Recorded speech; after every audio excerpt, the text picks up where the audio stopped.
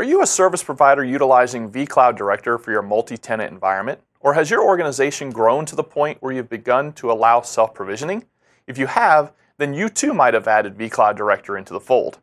Veeam supports not only the backup of vCloud VMs, but also anything in the vCloud Director hierarchy, such as vApps, orgs, or VDCs. This ability means you can safely back up and restore your vCloud components exactly the way they are currently in the production environment. Let's take a look at the configuration of our vCloud infrastructure in some ways to restore. The first thing we'll look at in our lab is the Backup Infrastructure tab. You'll notice when I click on Manage Servers, I can click on the Add Server button. One of the options is vCloud Director.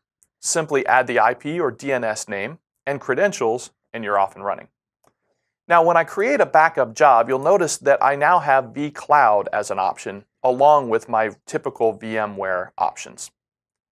When I click on my vCloud job, I have the ability to select anything in the hierarchy. Again, that could be a VM, a vApp, an org, VDC, or anything like that. The great part about this is not only are we capturing the VM, but we're also capturing the metadata along with the vApp. So when it comes time to restore, we also have vCloud as an option. When I go into that, I have the ability to restore either a VM or the entire vApp, including all of its metadata, back into the original vCloud environment or a new one. Thanks for checking out this quick video on vCloud Director support. For other videos, please check out veeam.com.